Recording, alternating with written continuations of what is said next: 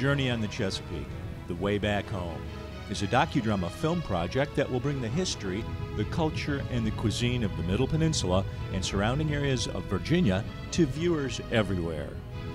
Win Goodier, who grew up on the Bay, lived the life of a waterman, and then entered the world of culinary arts, will host this important film.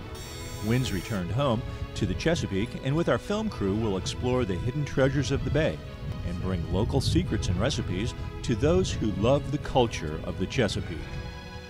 People will look at one of the aspects of history and culture and cuisine, but not all of them together. And for me, in this area, it all goes, the history and the culture obviously go hand in hand.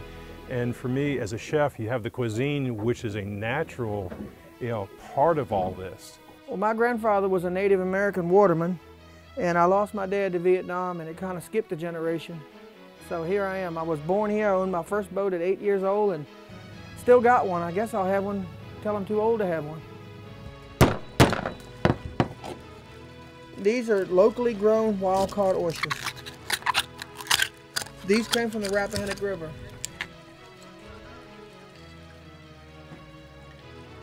A disease came along back in the 80s, MSX and dermo, that wiped out 95% of our oyster population. Oysters have made somewhat of a rebound, and it's a lot to do with private industry, investment, and nature. I believe this planet, if you leave it alone, it will heal itself. The issue is just letting her do it.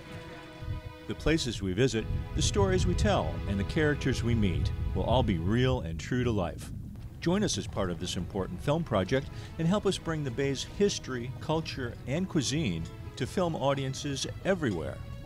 I remember how clear the water was, how you could look down into it. We would go out on boats, lay out over the bow and catch soft crabs because you could stick your net down and see them. I remember oystering and pulling up oysters this big, and that was normal. I've recently coined the phrase, keep it real. I like to keep it real here. We like to keep the whole experience real. It's an immersion with the water, with the land, and all of the activities and the history of the area. We are very, very heavily involved with our customers from pre-arrival and trying to arrange whatever they would like to do while they're here. We'll show you the best local spots and talk to the people who are a living history. We'll bring you age-old recipes and ways to make incredible seafood dishes. We'll put all of the Bay's beauty and potential into perspective and make you a part of this dramatic tale. In this film, we're going to explore the Chesapeake Bay by land and by water. We're going to introduce you to some of the unique characters and personalities that have helped shape the history, the culture, and cuisine of the Chesapeake, and who continue to make it such a unique destination.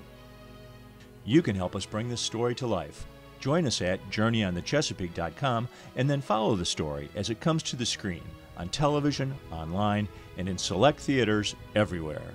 I'd like for people to understand what we have to offer here. It's a very unique experience, and it's an authentic experience.